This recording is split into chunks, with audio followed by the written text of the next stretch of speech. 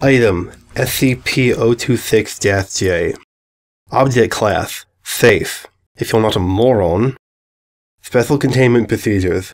SCP-026-J is to be contained in a standard humanoid containment cell in order to accommodate SCP-026-J-1's needs. SCP-026-J-1 is to be fed standard liquid rations 3 times a day, with a special requirement of no liquids above 1 degree Celsius. At no time are any personnel to stick their tongue against SCP-026-J, no matter how dumb they may be. See Incident SCP-026-J-A. Description: SCP-026-J is a decorative light pole identified as a 4004 Newport-style streetlight package.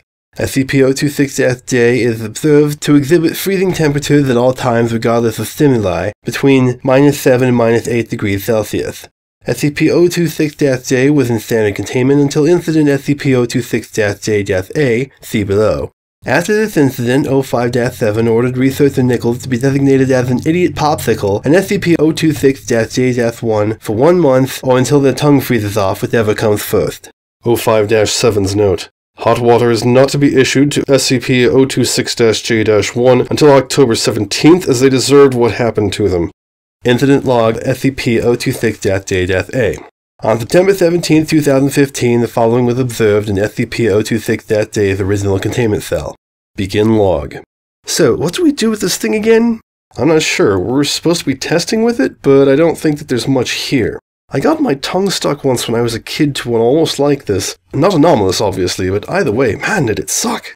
I'm pretty sure that's just an urban legend. Are you serious? Aren't you a materials scientist?